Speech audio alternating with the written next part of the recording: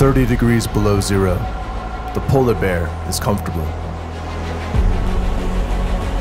Like other Arctic animals, they've adapted to thrive in these conditions with 2 layers of thick fur and small extremities to conserve body heat. You don't have those adaptations, neither do we.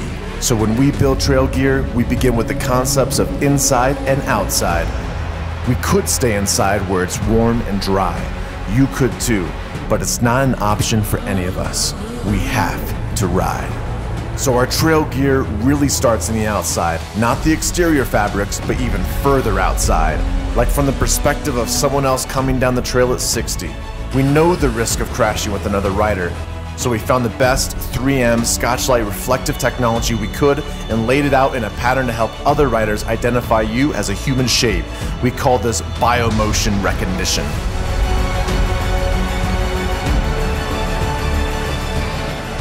Frozen lakes and trails will put you through some of the most vicious winter elements. For the conditions that dedicated trail riders face, we had to build a breathable barrier against cold wind, water, and snow.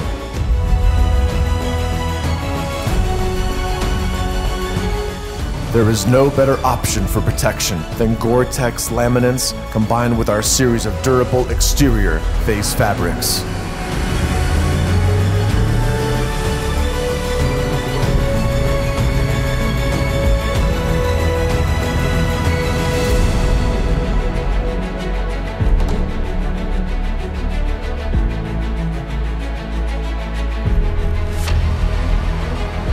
Being cold and wet will accelerate the onslaught of hyperthermia faster than most people realize, so this is where we get to the inside. We need to keep moisture from your body from collecting inside the gear, so we use moisture-wicking fabrics and synthetic 3M thin slit insulation that's highly resistant to water absorption. This insulation will keep you warm, even if it's wet. And in the winter, being wet can be a death sentence, especially if you're halfway through the ice on a frozen lake.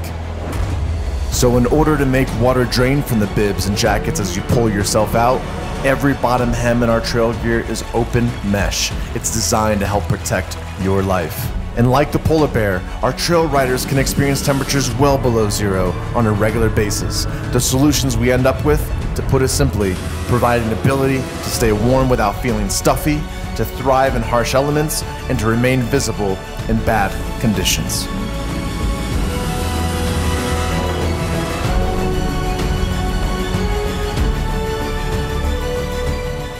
Through intelligent design, we get a superior ride.